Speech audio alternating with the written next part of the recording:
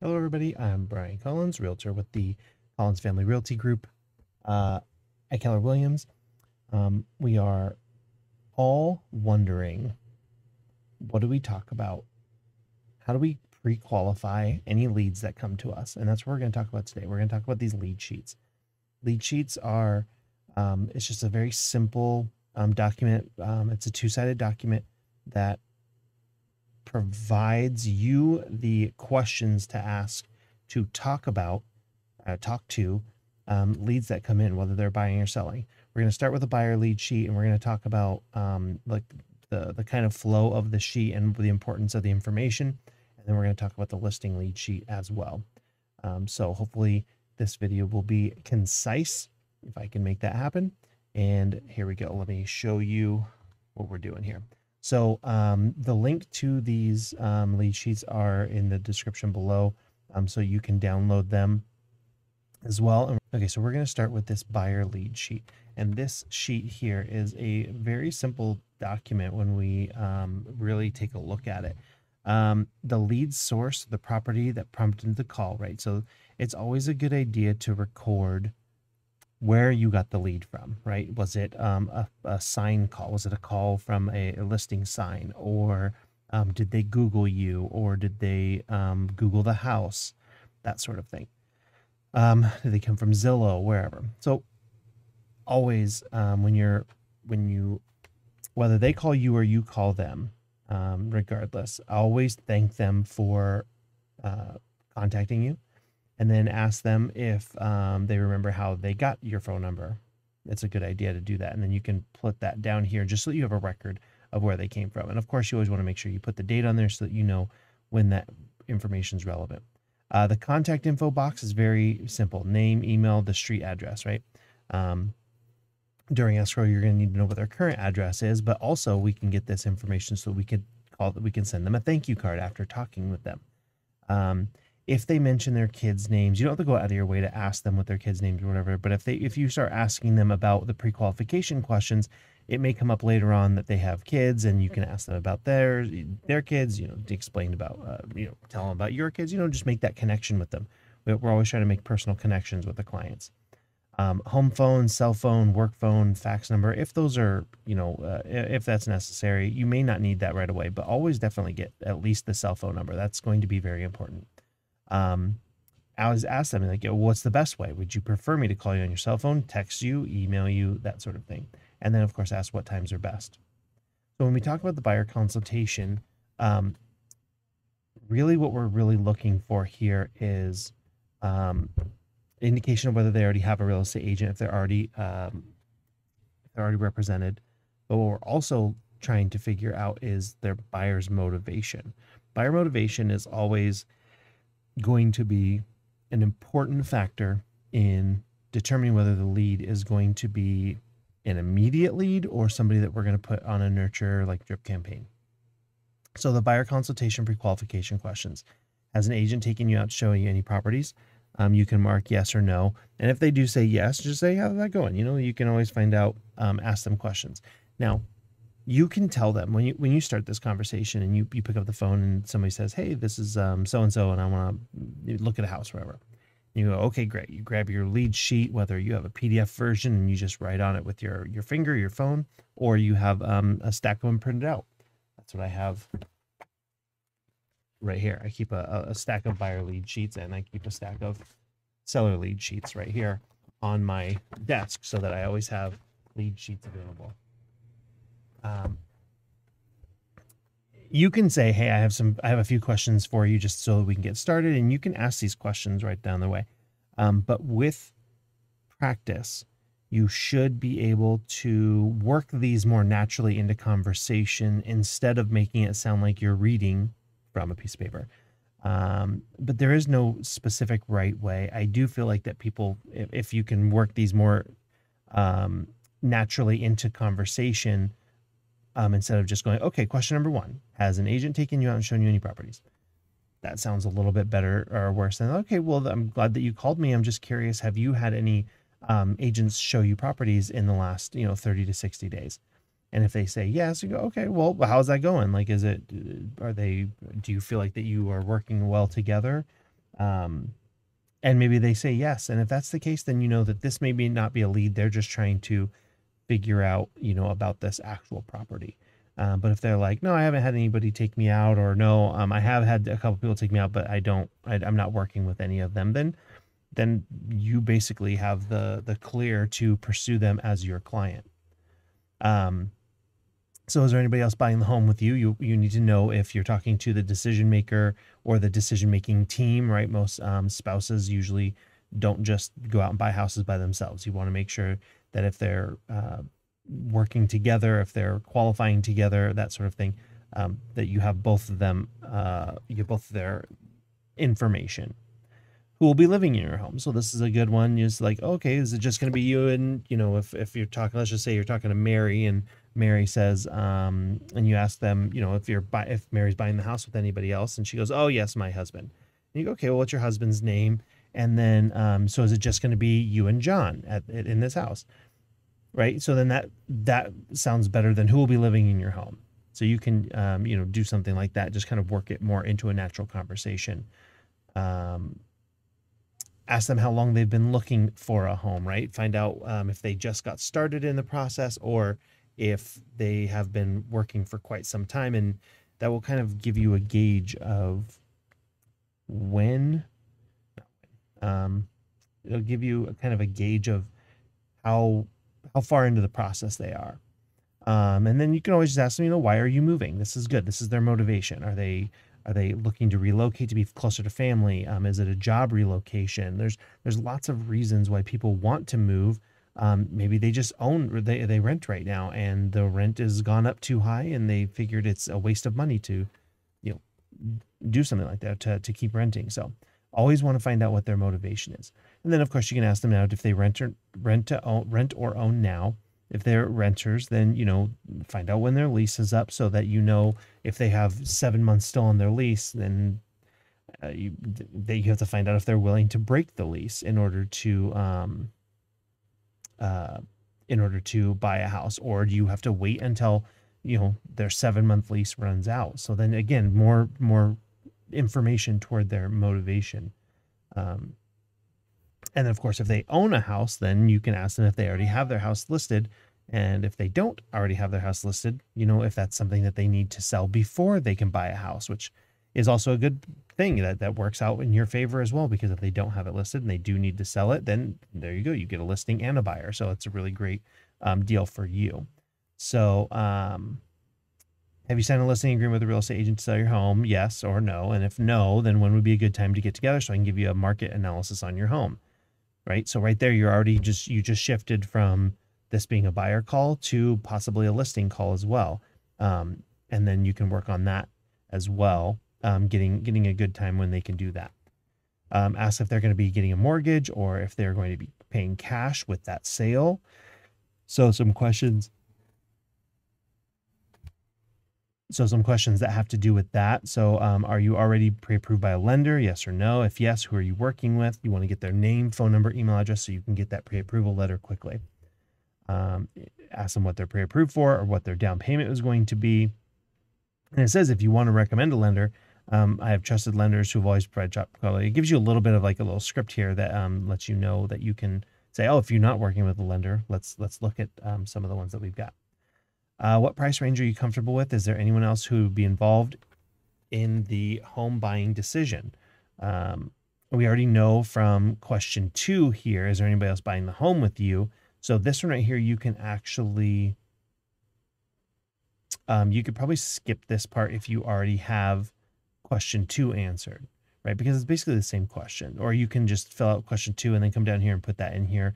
And then you can ask them what their price range that they're comfortable with. On a scale of 1 to 10, meaning you must buy a home as quickly as possible, and 1 meaning that you are not sure you really buy anything, how would you rate yourself, right? So anything less than a 10, right? You want to find out what would it take for you to be a 10, right? What is the you're basically asking the client to rate themselves on how quickly they want to make the purchase, and then you're asking them if they give you anything less than I want to buy right now, what their what their hindrances are, what are their objections already. You're already trying to get those things out of the way. So if they say that they're an 8, then you know, hey, they're pretty serious, but what would make you a 10 that you want to buy right now? And it could be interest rates, it could be building up their savings account, it could be they don't know what they're pre-approved for. There could be tons of reasons. So you definitely want to look at those. This again as motivation, and it's such a huge deal, making sure that you know what their motivation is. And this is going to tell you a lot. So when do you need to be in your new home, right? This is always a good one, right? Again, it goes along with question number 9 on a scale of 1 to 10. What is your urgency?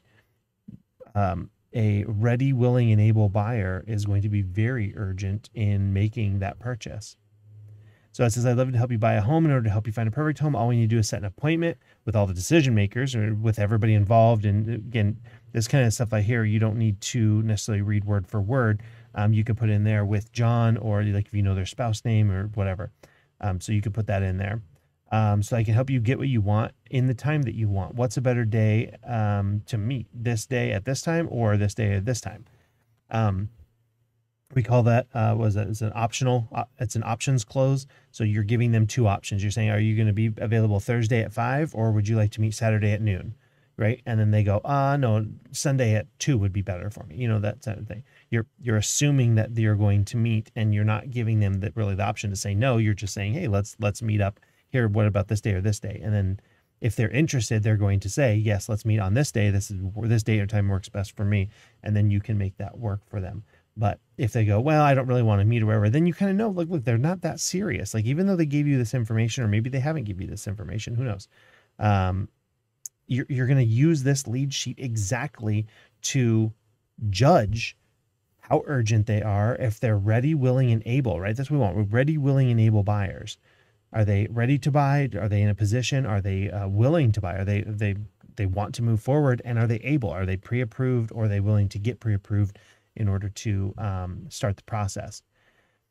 And then other information here, you can put any sort of notes here. You can, if they talk about their dogs, right? They don't have kids, but maybe they have pets. Like, write down their pets' names. It's very important that you connect with them, with people on their terms. So any information else when they're talking, this is a point where you ask a question and then you let them talk. You get a lot of information from them just by being quiet and listening. Even sometimes when they're done talking, give them an extra 2 or 3 seconds of quiet, and either they're going to go, hello, are you still there? You go, oh, yep, I was just waiting for you to finish, or, whatever.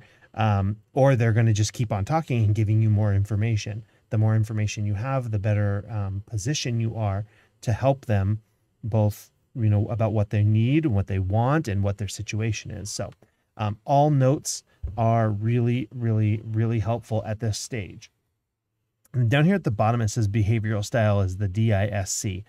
So this is, there's 4 major personality types that you can, we can't go into that. It's a huge undertaking for that, but you as an agent should talk to your leadership about having a DISC profile done for yourself.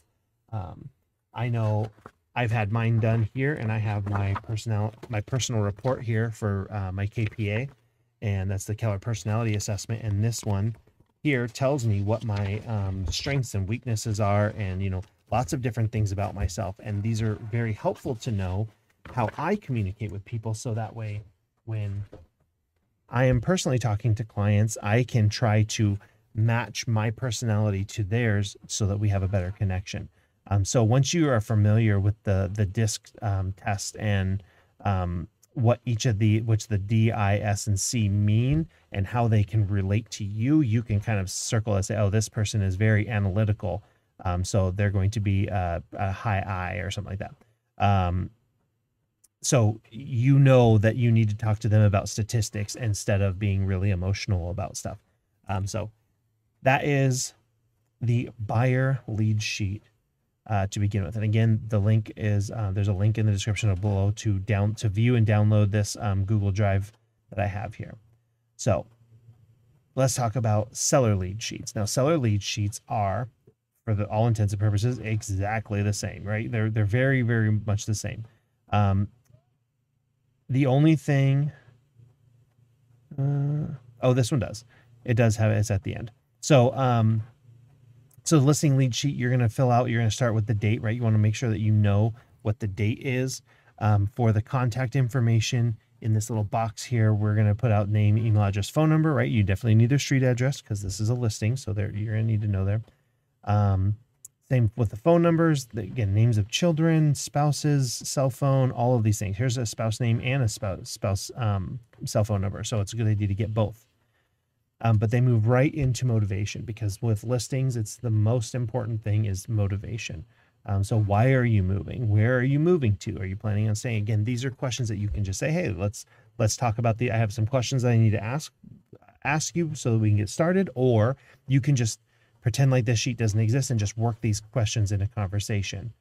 So cool. Now that I've got your contact information, just curious, like, why are you moving? Where are you planning to stay in state, or are you leaving to, go be with family? And that question right there, that's a pretty loaded double question. Why are you leaving and where are you going? I've worked those into one question. And at that point, then I can sit back and listen to them tell me about themselves. People love to talk about themselves. It's just human nature. We love to discuss the things that are happening to us and what we're doing, especially when it's a positive or just a really a big part of their life. And so selling their home is going to be a huge part of their life. So finding out what their motivation is really good. You, of course, want to know if they're working with an agent. If they've signed an agreement already with an agent, that's going to make a big deal. If they're already working with an agent or they've already signed an agreement, you have to basically cut this off. They are under contract with somebody, and you are ethically bound to not continue the conversation. So again, it's just right at the beginning. We want to find out if they're working with somebody. But we're going to assume that, for the most part, these are going to go our way. So we're going to say no to both those questions. And then how soon do you need to be there, right? We always want to figure out what their timeline is. Will you be receiving any corporate relocation assistance, especially if they're moving for work? Are you thinking about selling your home as a for sale by owner? Yes or no? On a scale of 1 to 10, here's your urgency, right? How fast do you need it? How motivated are you to sell your home? What happens if your home won't sell in the required amount of time? So if they said that they need to be there, let's say it's October right now. So let's just say they need to be there January, right? So that gives you about 3 months, October, November, December. Yeah. So about 3 months of total time. And you say, okay, well, what happens if we can't sell your home by January 1st? Are you still going to move? Will your house just be vacant? Like what are we doing? And then again, knowing that disc profile, knowing their personality type, after talking with them for a few minutes, you're gonna get a very clear picture of what kind of personality they have. Then we want to talk about their house, right? So we've realized we've now talked about their motivation, and we know what they want, what they expect, and what they plan on having to happen. So now tell me about your house. That's a very simple one, right? We're just going to figure out about the house, and then we're going to keep an eye on all of these questions here, because this is tell me about your house, but then there's square feet, stories, bedrooms, bathrooms, how many years have you owned the house? So they might tell you some of the stuff. It's like, oh, it's a 4-bedroom, 3-bathroom. The house is, 1,900 square feet. And, we've owned the house for, 15 years, all that stuff. And they're going to tell you about the things like, okay. And if that's all they tell you, if they give you very little things, then, you can kind of be, okay, is it a 2-story or a single story? Oh, it's a single story. Perfect. Okay. Have you done any work on updates or any repairs or anything on the house? Tell me about the entire history since you've moved in. Like, tell me about all your remodels. Tell me about all of the problems you've had. You want to get as much of this information as possible because it helps you determine the quality and the condition of the house that you're looking into. Does it have a pool? Rate your home on a scale of 1 to 10, and what would make it a 10? This is a really good one because we have lots of resources to maybe possibly have work done prior to listing. So that way, like if you're going into this, and you can kind of discuss these things with your seller. And real quick, just as a little side note here, when you're going through these lead sheets here, this is the time, again, I said this with the buyer's sheet, this is a time for you to be listening, and listening very well, because they're going to tell you more things than you probably even have on this sheet here. So you always want to make sure you have a place for notes. Flip this page over. If this is two-sided or whatever, write in your columns, write notes everywhere that you can. When they start giving you addresses and stuff like that, and you want to know about the house, your gut is going to be like, well, I'll just look it up on the MLS real quick, or I'll just pull a title report real quick while I'm on the phone with them. Don't do that. Do that afterwards, after you hang up the phone. Give them 100% of your attention. They will realize that you're off doing other things. If they're talking to you and you're doing the oh, okay, you're giving them very generic responses, whatever. They're going to be able to pick up on the fact that you're not giving them 100% attention.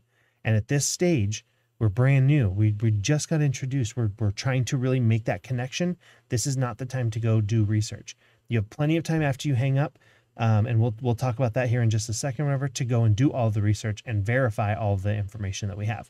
Right now, we are just being an information gatherers, and we are just doing our absolute best active listening so that they feel 100% heard and felt while they're on the phone with you. Then we're going to talk about financials. After we discuss the house and we've gotten their information, we're going to talk about financials. These are really good because this is also something that we do to help figure out where the seller's head is as far as pricing and all that good stuff. So how much do you think your house is worth? You know that they've been on Zillow. You know that they've gone through and looked up pricing on their home. And maybe they even kind of figured out how to do some sort of comparables. Like, let's look at everything that's sold.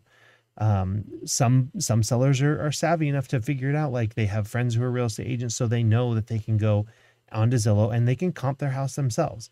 They're probably not going to be as good at it as we are, but you never know. Sometimes they're going to be right on top of it. So asking them how much they think their house is worth is going to let you know where they're at with the value. If they say that they think their house is worth $480,000, and then later on you go to look up comps or whatever, and the comps say that the house is probably only worth $400,000, then you know that you're going to, what kind of preparation work you're going to have to do to go to them, to your seller, and say the house is not worth what you thought it was worth. The market's changing, or that sort of thing. Or, they think the house is worth 480 and you comp it out at 515, right? Then that's a much easier conversation to have, to say, hey, your house is actually worth more than what you thought. Good thing you called me, right? So we want to make sure that we're showing them our value. But it's always a very, very good idea to figure out where they are so that you know how to approach the situation once you've done your comps. How much do you owe on your mortgage, right? If you owe a first mortgage, second mortgage, or if you have a line of credit, a home equity loan, a home equity line of credit, anything like that, you want to find out all of that information. Sometimes people get really weird. I don't know why sellers get weird about telling you how much they already owe. So it makes our job a little bit easier when we're doing like a net sheet, when we send over our comp report, when we send over our CMAs, and we send them a net sheet as well. If they don't feel comfortable telling me how much their current mortgage is, the balance is, I will usually I'll put a note into the thing saying that this is not including how much you still owe, so that they're very clear that they're not going to walk away with $380,000. They have to deduct their however much they owe. And then this one right here is how much do you want to net on your home? So these three things here are very closely related, but they can be very, very good pieces of information to have. Because if somebody says they think their house is worth $480,000, they owe, let's just say they owe $250,000, right? So that's right there. That's about a $230,000 net in their pocket without any closing costs. So that's still just, we're using round numbers here, for example. But if they tell you how much do you want to net on your home, they say we have to walk with $150,000 no matter what. Okay. That leaves $80,000 in wiggle room as far as for those prices, for either pricing the house much lower so that it sits on the market for less time, or if there's any seller credit necessary, that sort of thing. So if they want to net a minimum of $150,000, obviously we want to get them more money than $150,000 in their pocket. But if we list the house at 480 and then we have to drop the price to 470 and the buyer needs a $10,000 seller credit, right? That's $20,000 that we just took out of their pocket between just those two things here. But they would still net $60,000 more than $150,000 that they want. So that way we know what their bare minimum amount that they need to make is, and we know if we have any wiggle room between what the house is worth and what they want to put in their pocket. So it's just a good idea to have that kind of information. So that way, if you go, well, we want to take this, we want to give the buyer a $20,000 credit by lowering the price and giving them the thing. They go, well, we're not going to make enough money. And then you can show them, well, you're actually still going to make, $60,000 over 150, in order to, that still is going to be well within the money. You said you had to a minimum of 150, and we're still getting you 210. So that right there. So it's just something that you can use later on down the road. This isn't something that you're going to talk about like right this minute. We're just getting this information to collect for later. Are you up to date on your payments, right? This is going to be important if they're behind on their payments, they may be in pre-foreclosure, that sort of thing. Are you the sole owner of the house? Yes or no? If not, who else is on title, right? Spouse, could be siblings, something like that. Do you own any other real estate, right? And this is, again, not super important for this particular house, but this is something that you can then file away for later. When you put this person into your database, you can say not only do they have a house, but they also have a second house, or they have some investment land that they purchased many years ago or whatever. So you can kind of keep marketing to them afterwards or whatever. And so it's just a good idea to know that information. And then, well, on the buyer sheet, we do this kind of right up front. On the seller sheet, tracking and conversion is kind of at the end here. So you always want to ask how you heard about our team, or how you heard about you as an agent. They're going to tell you Zillow, Realtor, Google. Most people just call the internet Google. So they'll go, oh, I Googled you. And it may not mean that they actually Googled you, but, you can try to dig deeper, or you could just leave it at that and just say internet, it's just an internet lead. What 3 things do you expect from a realtor, right? So this is something that, again, helps you understand what their expectations are, so that way you can meet those expectations. I usually will give examples, like when I ask, what are things that you expect from a real estate agent? I would say, like, for example, communication. Like, how do you want to be communicated with? How often do you want to be communicated with, right? And then usually that can kind of open the door to like, oh, we want this, and, we want you to be, honest and reliable, and, that sort of thing. So you can kind of put these things down here, just so that you have a better idea of how to treat your client, right? If we ask them how they want to be treated and they tell us, then we don't treat them that way, then we're not doing our jobs. And then ask them if they're going to set other appointments with who and when. If maybe they're interviewing 3 or 4 different listing agents. It's a good idea to know that, so that way you can, do your absolute best. And then, of course, you want to make sure that you set the appointment. Make sure that you can even use this little script here. It says, let's set an appointment so we can meet to find out exactly what you want. This appointment should last 30 minutes to an hour. We'll go through the home selling process and talk about your expectations and your goals. Would blank on blank, would Friday at 3, or would 2 p.m. on Friday or 3 p.m. on Thursday be a better time for you? Again, assuming we're using that assumptive clause. We're assuming that they're going to make that appointment. And then you write down what your appointment date and time is, and you follow up with them. You should have their address down here. So maybe you write them a quick thank you card, drop that in the mail so that they get it the next day, or within the next day or two. If you're setting the appointment for, for soon, like with that, you don't have enough time to mail anything or whatever, then you can always bring a thank you card with you. Maybe a little small thank you gift. I like to bring like candles, because if we're trying to sell a house, we want it to smell good. We don't know what the house is going to smell like. So you bring one of those like really smelly candles for whatever season it is, and just tell them it's a thank you gift for taking the appointment and allowing you to interview for the position. It seems gracious. It seems very humble, and hopefully that will leave a better impression you showing up with a gift, thanking them for, allowing you to take the time to, talk with them. It's just a really great impression to make. So those are the 2 listing lead sheets. At this point, once you have this information, it's a good idea to transfer this information to your database.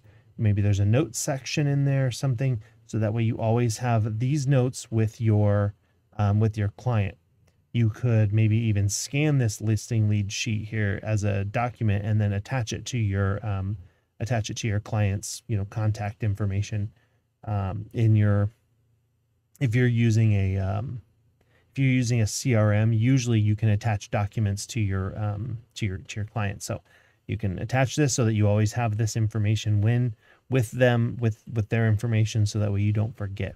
But that's pretty much it. So hopefully these lead sheets will help you out in your business and be able to get you into working with your clients faster and easier.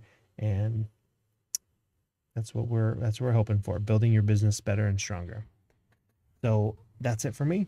Thank you so much. I'll talk to you soon.